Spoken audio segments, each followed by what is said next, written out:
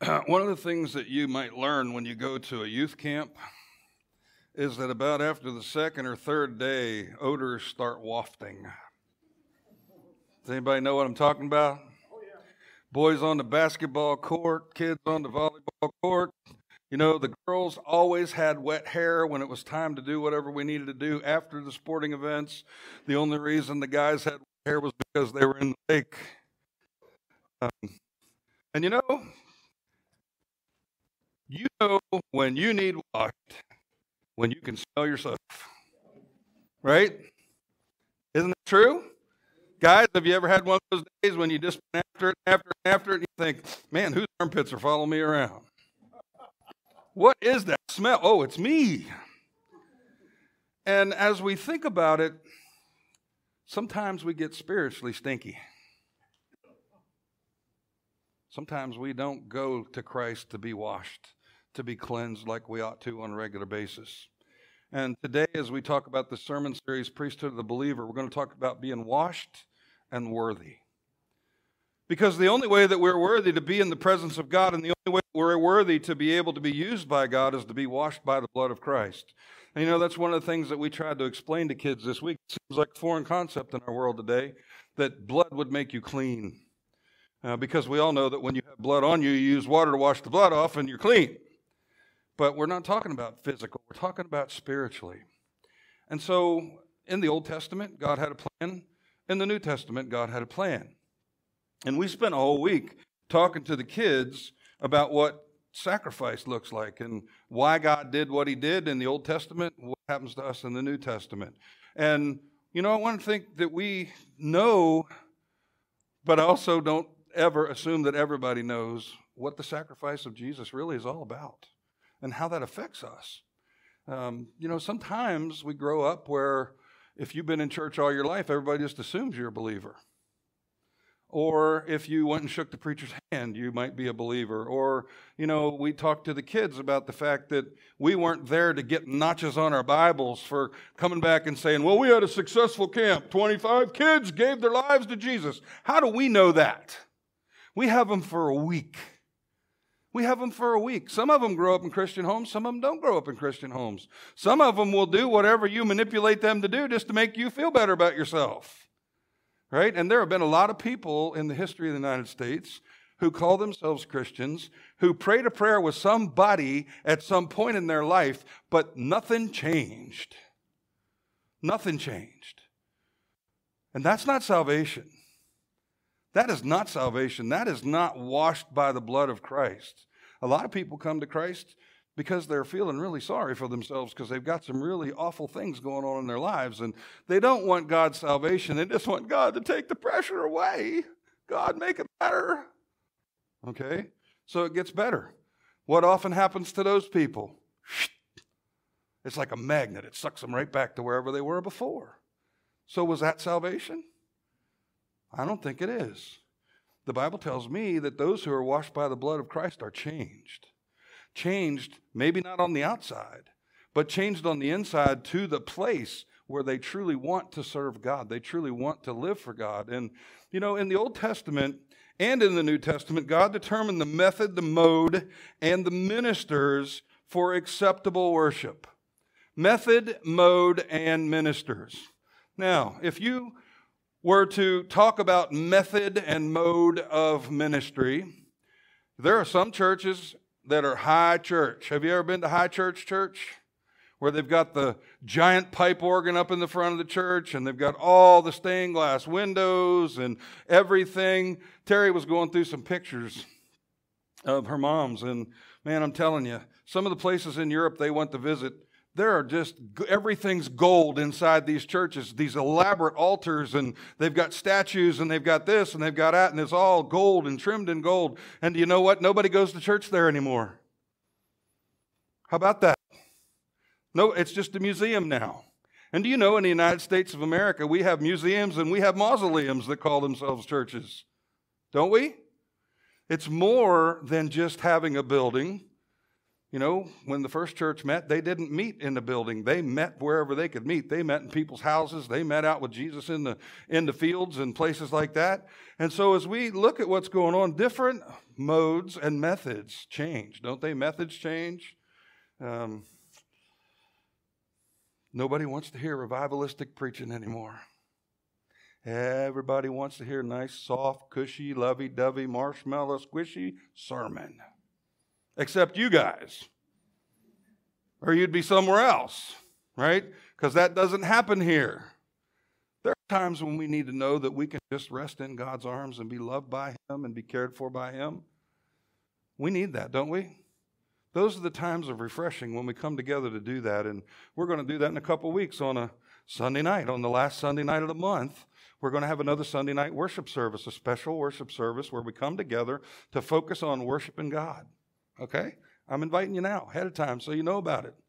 Chance to come out and just bring whatever you got to God and give it to Him. But Pastor Ron, I always give stuff to God, but I pick it back up when I walk away. Don't we? And we carry it again like it's ours. Well, ministers in the Old Testament, the priests and the high priests and the Levites were the ones who took care of all the worship of God. And God installed them. God picked them. He chose them. He was the one who decided. Before Aaron and his sons were installed as priests, though, they were ceremonially cleansed in front of God's people, Israel.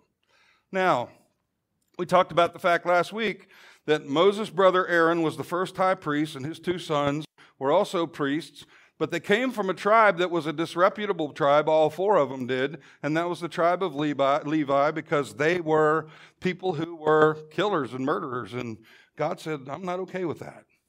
But God found a way to redeem them by making them the priests, and He promised them they would never have a place in the promised land as one of the tribes, but God would always take care of them, because they were the ones who were going to go to worship for God, take people's offerings, offer those sacrifices, and then they would be fed and paid out of those offerings. So let's look at in the Old Testament. We don't go way back this deep very much into a book that we don't ever hardly go to, Leviticus.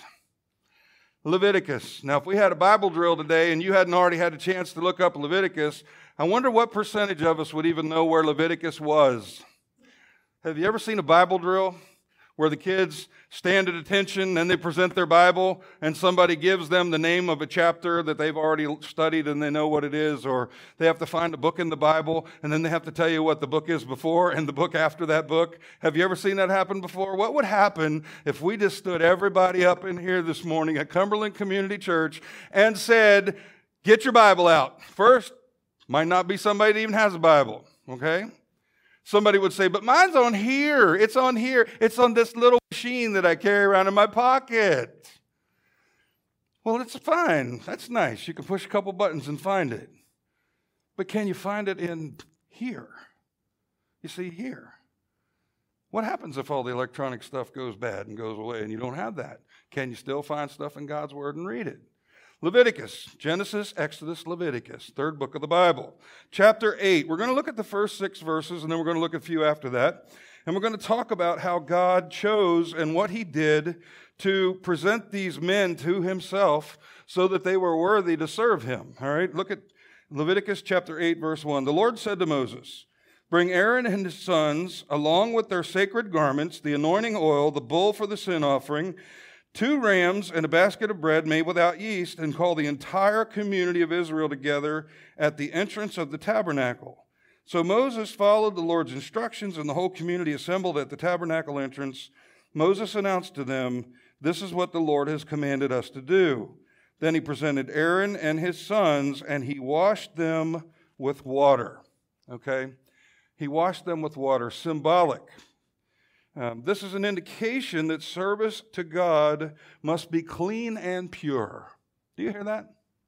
Service to God must be clean and pure. There are people out there on TV and there are people in other places who are quote-unquote serving God for ulterior motives, and that's to get a new helicopter, a new airplane, a bigger house. Correct?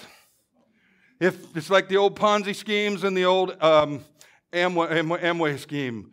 You do this, I get more money, but then we'll drag you along and you get a little more money too. Is the gospel of Jesus Christ about money? Is serving God all about things? No. Jesus said what? If you love the world, more than you love me, you're not mine. And there are too many people who love God less than what they love in their bank account or what's at their house or what they drive. So as we look at this ceremonial washing shows that in service to God, we have to be clean and pure. Those guys did. The New Testament believer priest is symbolically washed in the blood of Jesus shed at Calvary. Let's look at Hebrews chapter 9, verses 11 through 12 real quick. Hebrews chapter 9, verses 11 through 12.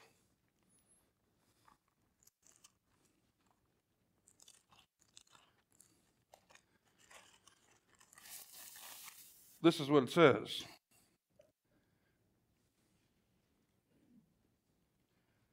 Christ has now become the high priest over all good things that have come. He's entered that greater, more perfect tabernacle in heaven, which was not made by human hands, and is not part of this created world. With his own blood, not the blood of goats and calves, he entered the most holy place once for all time and secured our redemption forever. Do you hear that?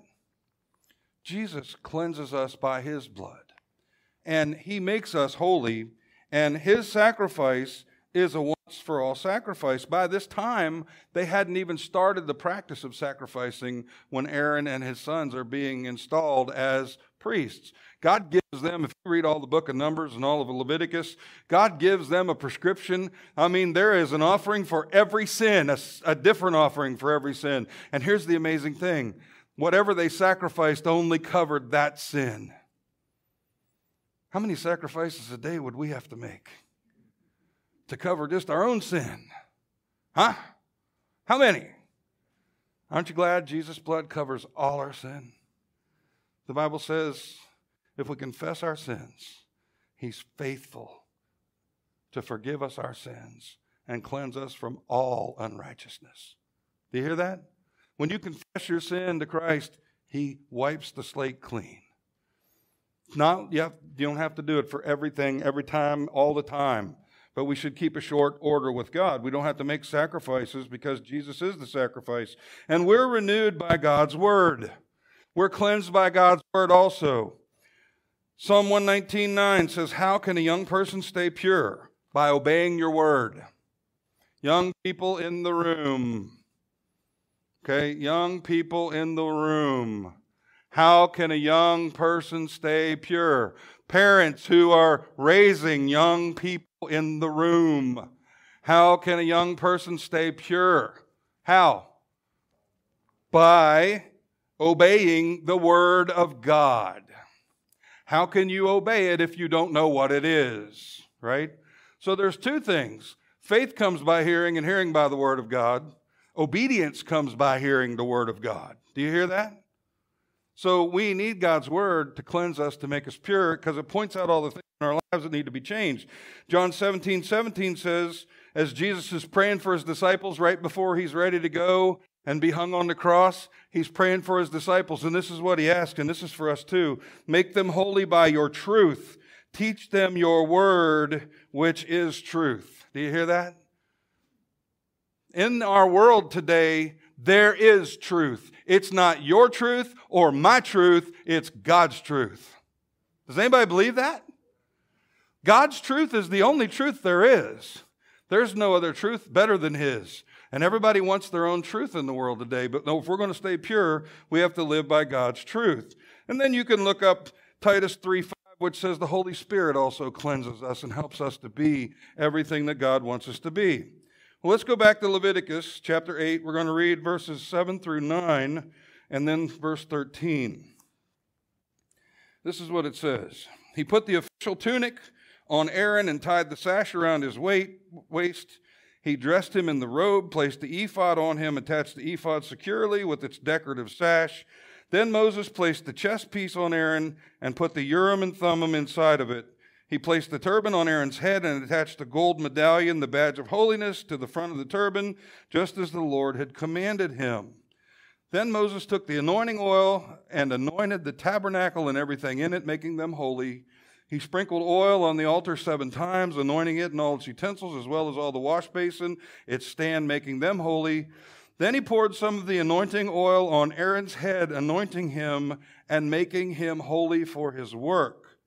Next, Moses presented Aaron's sons. He clothed them in their tunics, tied their sashes around them, put their special head coverings on them, just as the Lord had commanded them. Now, we don't know exactly what all that looked like. Okay? We have an idea what a turban is, don't we? People still wear turbans in the world today. We have an idea what a tunic is. If you've ever seen anything that is medieval, like a movie with knights or during the Dark Ages or the Middle Ages, they wore a long shirt with long sleeves and the shirt came clear down to their knees. That's a tunic. Then they wore a robe over top of that.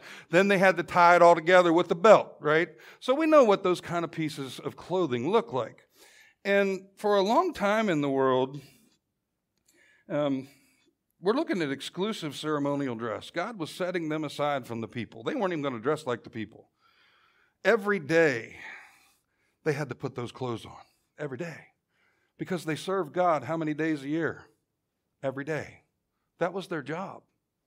And do you know, we're supposed to be clothed in the righteousness of Christ every day, aren't we? Because how many days of the year are we supposed to serve Christ? Every day. We serve Christ every day. Because if you'll remember, Peter tells us that we are a royal priesthood, a people of God's own choosing. And that's who we are. Aaron and his 2 sons were chosen by God to lead the sacrificial worship for Israel every time they quit traveling. Now, they didn't stay in one spot. If you'll remember, for 40 years, what'd they do? They wandered around all through the wilderness, didn't they? Why? Because they didn't do what God wanted. And every time God stopped, because there was a pillar of a cloud and a pillar of fire that followed them day and night, and when God stopped, they set the tabernacle up, they went to worshiping God. And as we think about it, man, can you imagine? Can you just imagine what it would have been like in that spot in the desert where they're slaughtering all these animals? I mean, I used to work in a butcher shop. I know how it smells, and I know how it's icky, sticky, and gooey. And I know that it's not for the weak of heart or the weak of stomach. You know, people used to ask my dad, he said, "What's the matter? You got a weak stomach?" He said, "Nope, I can throw it just as far as anybody can." Can you imagine what it must have looked like, what it must have smelled like, with all this bloodletting and all these animals being sacrificed? Can you imagine? Aren't you glad that Jesus is our sacrifice? Aren't you glad that he's the one who made it so that we don't have to do that anymore? And there are a lot of people who are hoping that one day the temple's going to be rebuilt so the Jews can restart the sacrificial service. No, they don't need that. They need Jesus. They need Jesus. He is the sacrifice, the once-for-all sacrifice. Aaron received 7 items as a high priest. He got a tunic, a sash or girdle, a robe, an ephod, its sash, a chest piece, and a turban. And you know, for most high churches, if you've ever been to the Catholic Church, the Episcopal Church, the Lutheran Church, or any of those kind of churches, all their priests wear what they call vestments or special clothing, right? Have you ever seen that? I mean, I was going to wear mine today. I have some over in the closet that I was going to put on and walk in here this morning, but I'm everybody freaking out on me, right? I got the big, long black robe. I don't know where I got it, but somebody gave me one. The only thing I don't have is all those pretty little neck scarves they put around them that hang down on both sides with big, pretty crosses and all that kind of stuff on it. Do you know what? That don't make you any holier than me standing here in my blue jeans and my loafers and my vest. Anybody believe that? I don't need to be set apart from someone else. I'm just like you. I struggle with what you struggle with. I deal with what you deal with. I have to go to God for forgiveness every day of my life. I will never wear that stuff. Number one, it's too hot. And if anybody's ever been around me after I've been up here preaching on a Sunday morning, if I didn't have long sleeves on, there'd be a puddle right here beside me dripping off my elbows, right? I don't need that stuff. But at that point in time, God was establishing what it looked like to worship him, okay? These people were the only ones who were allowed in the tabernacle to do the worship. Anybody else that got caught in there were a few that did. If you want to read your Old Testament, there are a few that did. And God, they tried to burn strange incense, and God just turned the fire around and it scorched them till there was nothing left of them. Okay? You don't approach God if you're unclean or impure in the Old Testament. You don't. And the high priest could only go into the Holy of Holies one time a year.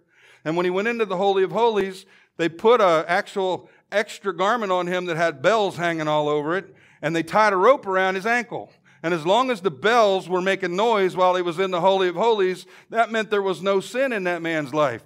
But if the bells quit ringing for a long time, guess what it was time to do?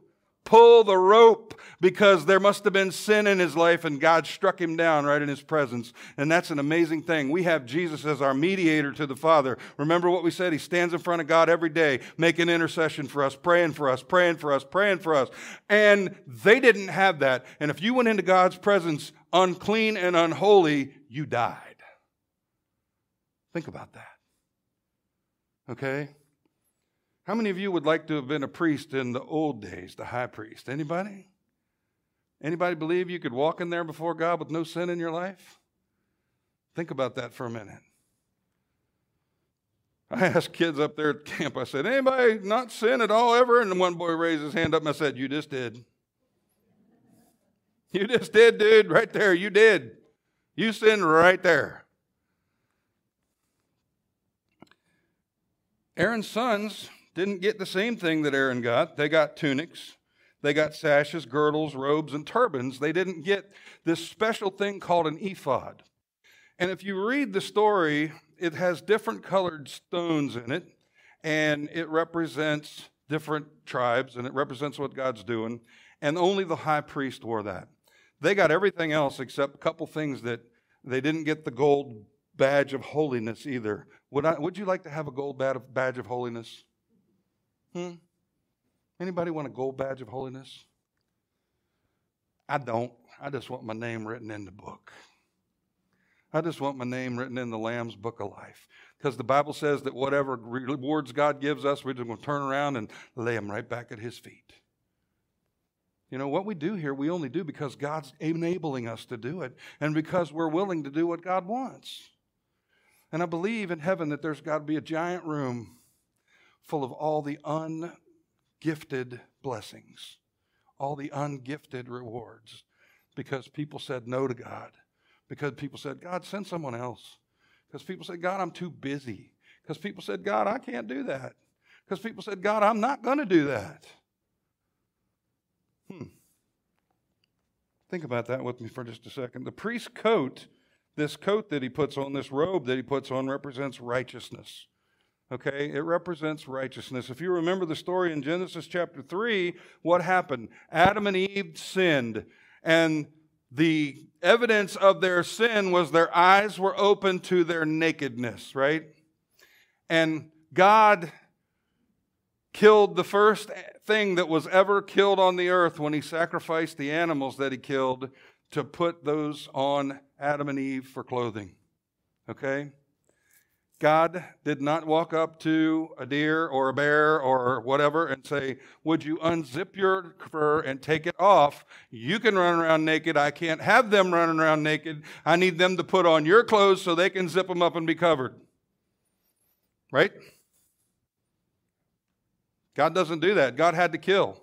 God had to sacrifice animals. He took lives to cover Adam and Eve. We don't know what their clothes look like. We don't. But we know it covered them. Okay?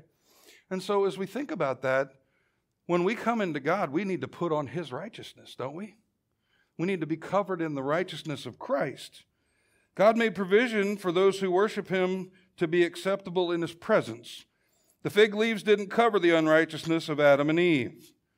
Man's own righteousness is as filthy rags before a righteous God. Isaiah 64:6 says, all of our righteousness, all the good things we can produce, all the good things that we can gin up on our own are as filthy rags where God's concerned.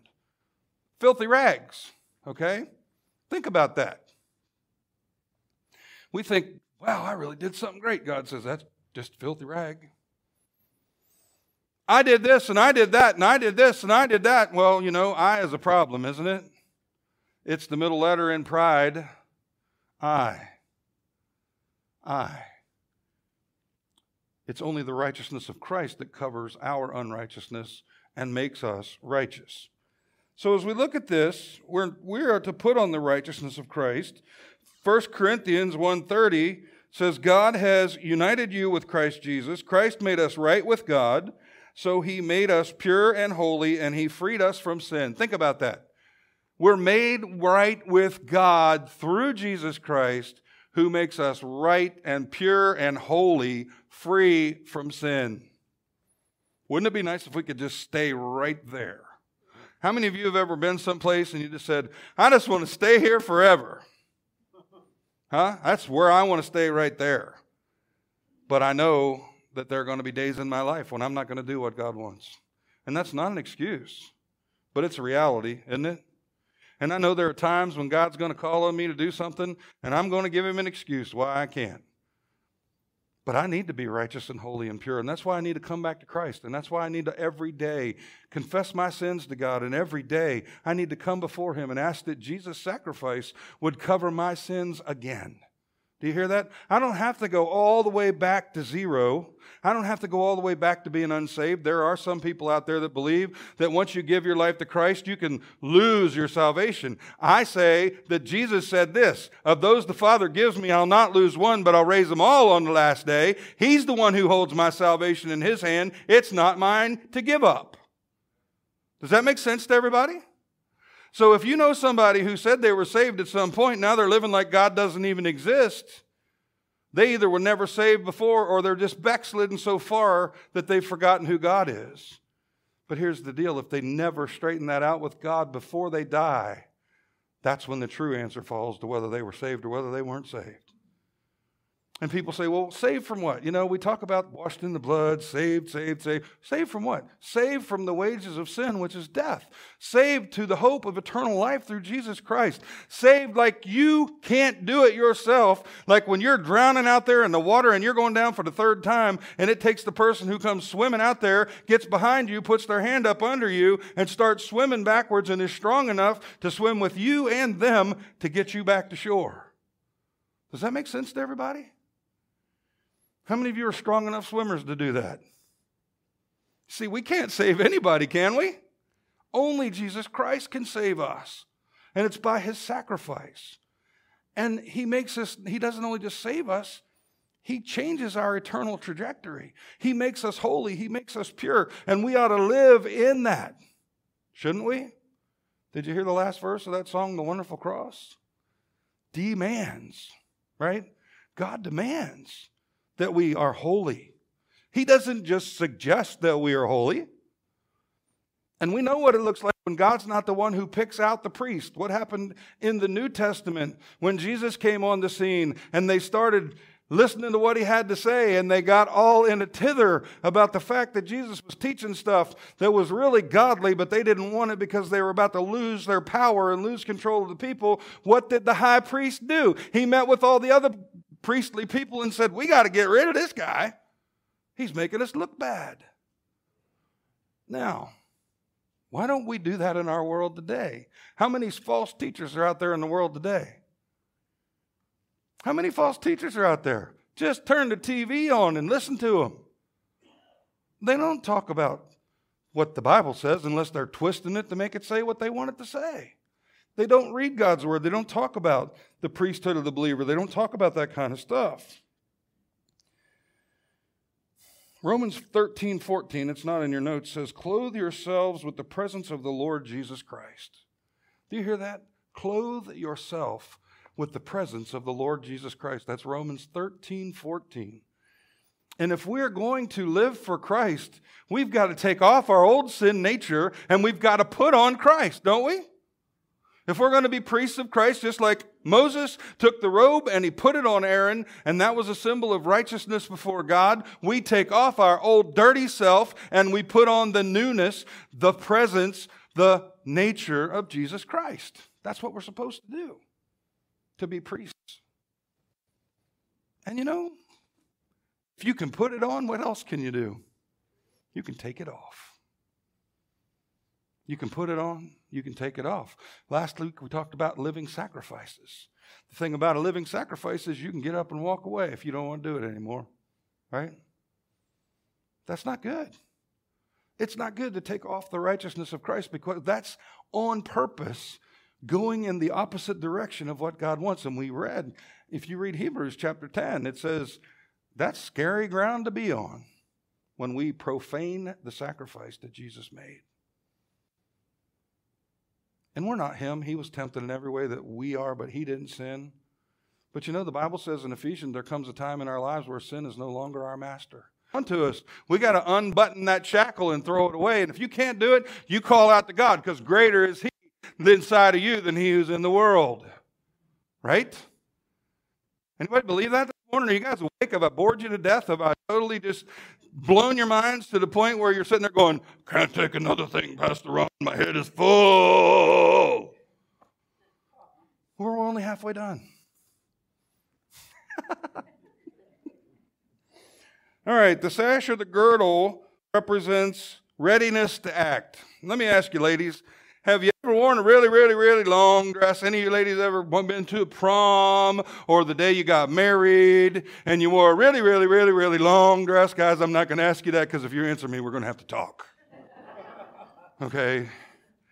I was listening to the guy on the radio yesterday when Terry and I were coming back from Morgantown. He's got a 3-year school of manhood. No kidding. That's a deal in this world today. Teaching boys how to be men. 3-year school of manhood. So, those robes that they wore, I mean, if you've seen the movies, you saw the 10 Commandments, and you've seen the Jesus movie, and you've seen The Chosen, and all those things that are on TV now. They all wore long robes. You can't get very far very fast if you're running with stuff that's clear down to your feet, can you? So they wore a sash, and what they would do is if they needed to be in a hurry, they would just grab the back and pull it up through the front and tuck it under their belt so they could run. And it would be like culottes, ladies. Right? And they would take off running if they needed to run. And it was about being ready. And what does Paul tell Timothy? He tells Timothy to be ready in season and out of season. Doesn't he? Be ready to talk about God, whether it's favorable or whether it's unfavorable. Be ready. And the first time we kind of sort of see this stuff is it's used to tuck the flowing robes of the day when quick movement is required. In Exodus chapter 12, verse 11, during the Passover, the first Passover, when God was delivering the plagues on Egypt, one right after another, right after another, right after another, and then the mother of all plagues comes, which is the Passover, which is where all the firstborn die. Okay? And what do we know about that? We know that God told the people to kill a lamb or a goat, to take the blood, and to take a swab and swab it up the doorpost and across the lintel of the door and down the doorpost, and don't come out the door until it's over. Right? Anybody remember that story? Passover, that's where Passover comes from. And if you remember, Jesus was crucified during the Passover. So his blood covers our sins. God gave a way for them to escape was through the blood that was put on the doorpost or the blood of the sacrifice that Aaron and his family offered. Now we have Christ. We don't have to do that anymore. And so as we look at this, God said, eat what you got, eat everything you have everything packed, because the minute this is over, you're going to go, so be ready. And the only way you could be ready would be to have your robes tucked down in your girdle, your sash, so that you be ready to take off, okay? And if we look at this, Jesus warned the disciples to be ready for his return, didn't he? Turn with me, if you would, to Luke chapter 12, verses 35 to 36. Luke chapter 12, verses 35 to 36.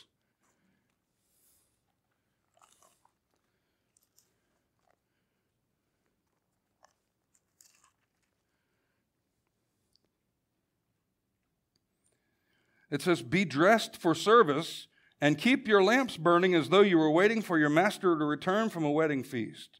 Then you will be ready to open the door and let him in the moment he arrives and knocks. What's he say right there? Be dressed and ready for service. Do you hear that? Be dressed and ready. How many of us, when we believe that God wants us to do something or God's impressing on us to do something, we're in the middle of something else and we kind of want to not stop what we're doing and we want to finish what we're doing before we go do what God wants us to do? Anybody? Yeah, we do. And so as we think about that, if we're going to be ready, that means when God gives you a divine appointment for the day, when God sends somebody into your life that you're supposed to talk to, you got to drop everything else you're doing and talk to them. When you read something in the Scripture and it's a command for you to participate in, what ought you to do?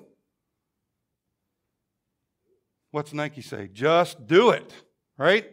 Do it. But that's not convenient.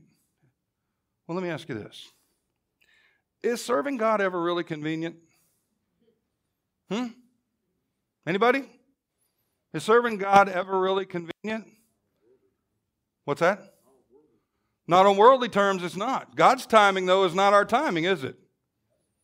Love so amazing, so divine, demands my life, right? My all, everything. Demands. What does a demand usually mean? When somebody demands something, what are they expecting? Immediate compliance, right? Immediate compliance. But we don't do anything immediately in our world today. Everything takes time. The turban that was on Aaron's head and on his son's head represents reverence before God. If you've ever met a Jewish man in the world today, whether they be a secular Jew or whether they be an Orthodox Jew, what is always going on their head? They either have a hat on or does anybody know what that little round thing they wear on the back of their head's called? A yarmulke. Okay?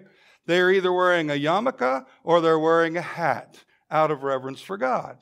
Now, we know that the Bible tells us that God has given us a helmet of salvation. How often are we supposed to wear that? How often are we supposed to wear the helmet of salvation? All day, every day, right? Because that's our understanding. That's our understanding of who God is and what He's done for us. And if we set the helmet of salvation aside, we begin to believe that we're okay. We begin to believe that we're doing what we're doing and God's just blessing it because He's okay with what we're doing. But we need that helmet of salvation just like the turban. And you'll find that in Ephesians chapter 6. They also got underwear. Underwear. If you ever meet a Mormon that's planning to be God, he's got special underwear on. Because that's what the LDS church teaches. That men who are raised LDS, who go through the 12 steps of salvation, who go through the priesthood of Melchizedek and the priesthood of Aaron, they get special linen underwear to wear that have tassels on them.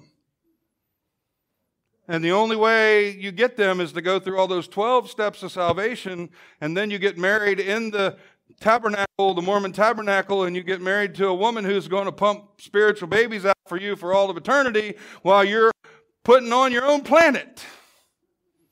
So if anybody comes up to you and says, I'm an LDS, I'm a Latter-day Saint, or I'm of the Church of Jesus Christ now is what they're calling themselves, they are not believers in this book right here. Okay? I don't have special underwear on, except on Sunday I wear my holy ones. I have to keep getting them back out of the trash because Terry keeps throwing my T-shirts away that have holes in them. She throws my underwear away. They still got life in them. I just wear my holy ones, right? So you never know what day I'm wearing my holy underwear. So I might be more righteous that day. That's about how smart those people are. It's about how silly it is, isn't it? But here's the deal. The altar was always raised so everybody could see. They didn't have these nice sanctuaries that are out there today where the guy's way down there on the platform and the seats go like this, up to the roof, kind of like in a football stadium. Where they were, everybody was on the ground and the guy was up high. And if he's wearing a robe and he's going up there and he ain't got any underwear on, chances are you might see something you're not supposed to see. And what was the first thing God did when man sinned? He covered his nakedness, right? He covered his nakedness. And so as we look at this, it sounds funny and it sounds silly.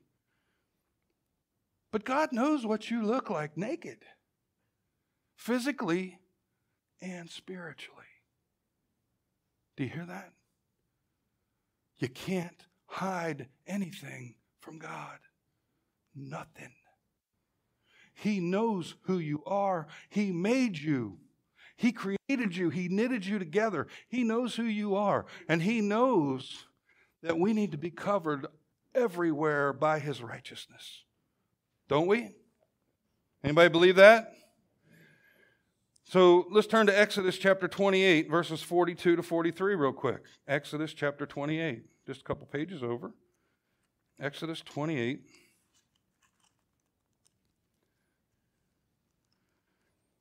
And we're going to read 42 to 44. And this is God's absolute instructions for Moses when he's making these underwear. Also make linen undergarments for them to be worn next to their bodies, reaching from their hips to their thighs. These must be worn whenever Aaron and his sons enter the tabernacle or approach the altar in the holy place to perform their priestly duties. Then they will not incur guilt and die. This is a permanent law for Aaron and all his descendants after him. Do you know what that tells me right there? That God is meticulous about every detail of what it looks like to worship Him. Do you hear me? God demands what He demands for people to be able to worship Him. And if we're going to be New Testament priests of believers, believer priests, we need to make sure that when we approach God, we're ready to be in His presence. That's why every Sunday before we start church at Cumberland Community Church, we pray and ask God to cleanse us, to reveal to us anything that needs to be cleansed so that we don't cause His word not to be able to be heard by somebody. We did that this morning before you ever got here. You can ask the ladies on the worship team. We do. We pray that God would cleanse us so that nothing that we're doing would cause you not to hear what God's word says. And do you know what? The Bible also says that all of us ought to examine ourselves lest we quench the Holy Spirit working in those around us. Does that make sense? Which means if you're going to approach God, you've got to approach a holy God, pure and washed and forgiven. That's why nobody who is not a believer in Jesus Christ can ever worship God. If people haven't had their sins forgiven, they cannot approach God, they cannot worship God. They might sing the songs and they might like the tune, and they might be able to clap and keep time better than you guys do. But without the blood sacrifice of Jesus Christ washing away their sins, they have no entree into God's presence. But listen to this. When we're washed in the blood of Christ, when our sins are forgiven, when God has taken our sins and removed them as far as the east is from the west, the Bible says we can approach God boldly. We can come right into His throne room with confidence, believing that we're His children. Isn't that an amazing thing that the God of the universe would do that for us? Isn't that amazing? Now, nobody needs a scoreboard to know we sin, right? There are some people, though, that believe if I do enough good things over here and I only do a couple bad things over here once in a while, then my good is going to outweigh my bad and God's going to be okay with that and He's going to let me in. The answer to that is He's not. He's not. Jesus is the only way. He's the once-for-all sacrifice that washes away the sins of the world, and He's the one who determines by saying, I am the way, the truth, and the life. No one comes to the Father except by me. And if we're going to be priests of God, we have to come in through Him. If we're going to be holy and pure before God, we've got to come in before Him. And that's what these undergarments represent, renouncing the self or the flesh. We have to do away with the lust of the flesh and the pride of life. You know, those are the three things we deal with the most. Lust of sight, lust of the flesh, pride of life, right? And we need to do away with that. And by letting God clothe us, we do that. We're reminded that we can't please God by operating in our own fleshly nature. Does anybody believe that? You know, that's not my opinion. So let's turn, if you would, with me to, Romans 8, I'll read it to you. Those who are under the control of their sinful nature can never please God. That is Romans 8:8. Those who are under control of their sinful nature can never please God. So how often can they please God? Never. Never. Well, what's it look like when we're under the control of our sin nature? Turn to Galatians chapter 5, and we'll be finished. Galatians chapter 5.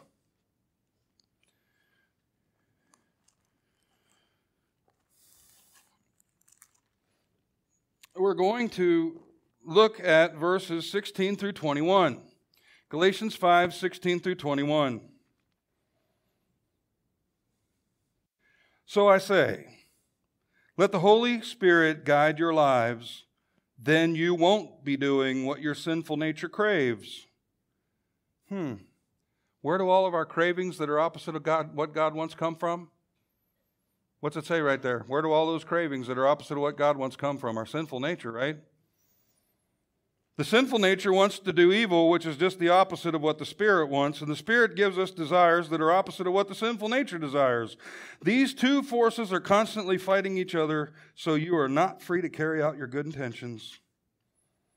But when you're directed by the Holy Spirit, you're not under obligation to the law of Moses, right? Because what did God say? God said there's coming a day when I'm going to write my commandments on the hearts of those who belong to me. They won't need stone tablets anymore. It'll be written on their hearts. And Jesus said when the Holy Spirit came, He would convict us of what is righteous and what is not righteous, right? He would help us to understand. When you follow the desires of your sinful nature, the results are very clear.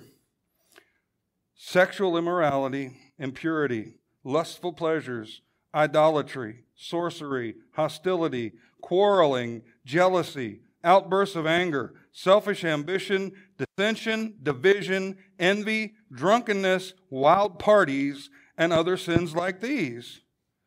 Let me tell you again, as I have before, that anyone living that sort of life will not inherit the kingdom of God. So therefore, Romans 8:8 just doubles down on that. It says anybody who's living under the influence of their sinful nature can never, ever please God.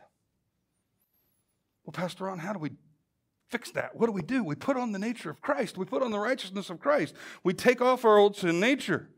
You see, spiritual priests must surrender to the life-giving power and the strength given by the Holy Spirit. We need to quit trying to do our best. We need to quit trying to do better. God doesn't care if you're better. He cares if you're holy.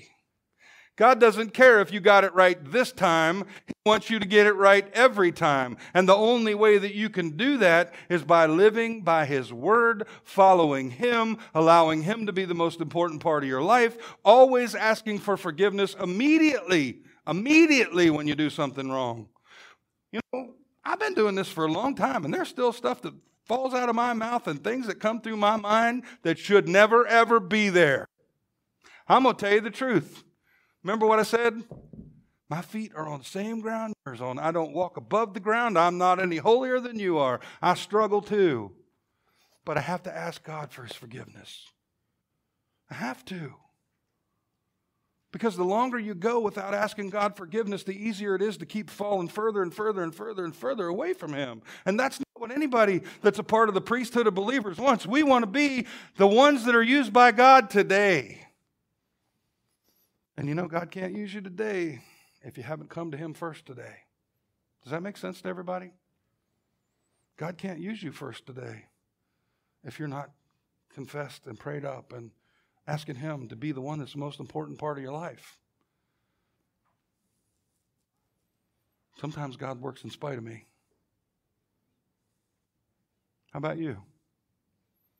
Sometimes God works in spite of me. Despite what I do, He still does what He does.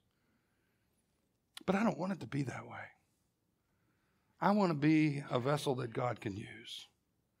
I want to be somebody that God can use to help other people understand what it looks like to live for God.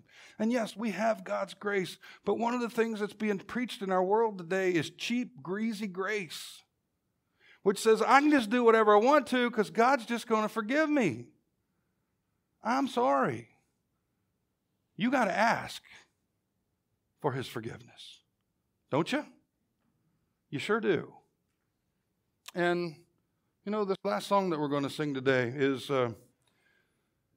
all about the fact that God is so much greater than we are. Do you know that every heartbeat that you had while you were sitting in this room today was God's grace working in your life?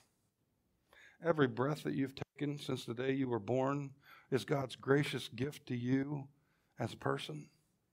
Do you know that the fact that one day, if you have the day you ask Jesus Christ to forgive you of your sins and become the most important part of your life, God's grace has been working around the clock. He was the one who got you there. He's the one who's keeping you there. And ultimately, He's the one who's going to deliver you to heaven. Do you hear that? It's not you. It's not on you. But we have a role in keeping ourselves where God wants us to be. We can't earn God's favor. We can't. What did we say? What did Isaiah 64:6 say? All of our righteousness is what? Filthy rags. And then when we put on our self-righteous duds, have you ever been to that church where they all strut around like peacocks and they got their self-righteousness on and they're just looking to see how much better they are than you? Huh? That stinks to God. It does.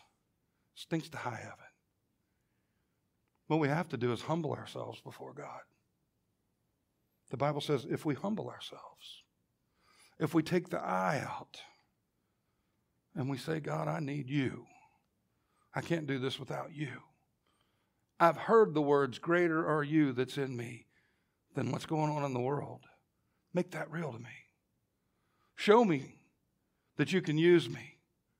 Help me to clean up my act by turning my sins over to you. I can't fix me. Only you can fix me. You're the only one who can make me part of this priesthood of believers. You're the only one who can take my sinful nature and move it off to the side and clothe me in your righteousness. Just you, God. I can't do that. But I have to be a part of that, don't I? Because God doesn't just do that, does He? Why? Because then we would really think we were something. Wouldn't we? If we just all of a sudden were better, we'd think we did it. But we didn't, and we can't. And God can. And if that list of things that we just read there out of Galatians chapter 5, those are all things that determine the definition of somebody's life. Not that they just do something once in a while, but that's what they're doing all the time. And they still want to tell you they're a Christian. The Bible says that we have every right in the world to confront them and say, that kind of fruit doesn't come from a godly person. How do you reconcile that with what God wants? Do you know what that does? It causes confrontation. And what's the one thing we hate more than anything in the world? Confrontation. Rather than having confrontation, we'll go pout. Do we have any pouters in the room? They used to call it sulking, pouters. Do we go pout? I pout once in a while. I'm not going to lie. We have other people who they've got a fuse about that long, and all you got to do is get close with the fire and boom. The whole world explodes. That's uncontrolled rage. Right? The Bible says we can't belong to Christ if we have uncontrolled rage in our lives. If you're a liar, quit lying. If you're a thief, quit stealing. All those kind of things that define us. But thank God in 1 Corinthians chapter 6 it says, some of you were once like that.